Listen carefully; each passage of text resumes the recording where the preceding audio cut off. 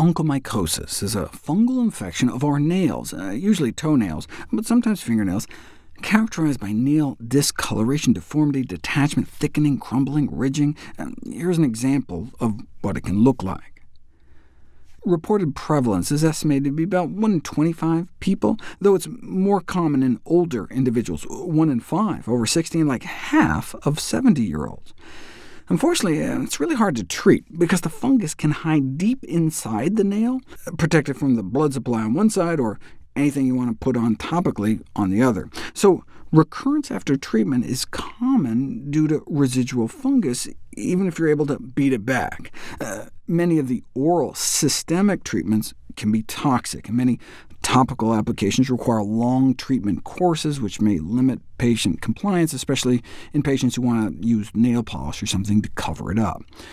So given all the problems with a lot of prescription antifungals, there has been renewed interest in natural remedies. Well, if tea tree oil can affect athlete's foot and dandruff fungus, what about nail fungus? Well, there was this study of a combination of the antifungal drug and lotrimin cream with tea tree oil, that seemed pretty effective compared to nothing. But what about compared to each other?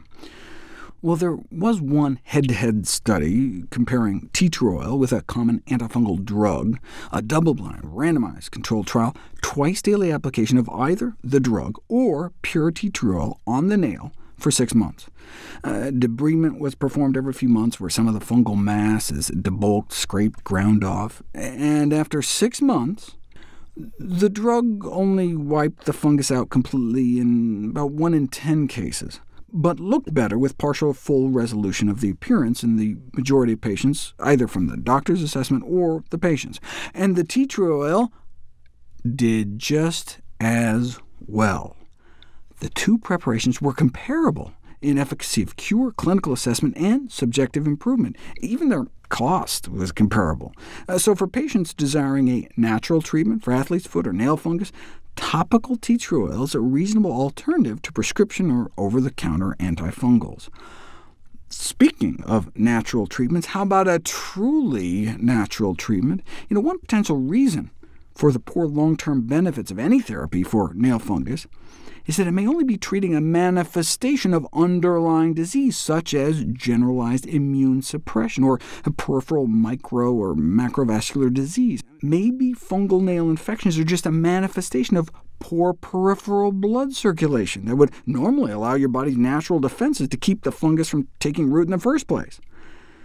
Evidently, there was a non-English language study of 400 patients that looked at the relationship between blood circulation of the skin and development of fungal disease. That was the title, and found a greater than 50% reduction in blood flow in patients with athlete's foot and nail fungus compared with patients without these disorders. So if fungal nail infections are just a symptom of an underlying process, then treatment aimed at eradication of a pathogen may be unrealistic. No wonder it just grows right back. A more appropriate goal, then, may be to just give up and live with it. But wait, if it's a circulation problem, why not instead improve the circulation? We've known since the 1950s that you can effectively switch peripheral artery circulation on and off like a light switch within days by switching people between a low-fat plant-based diet and the more conventional diet that contributed to the problem in the first place.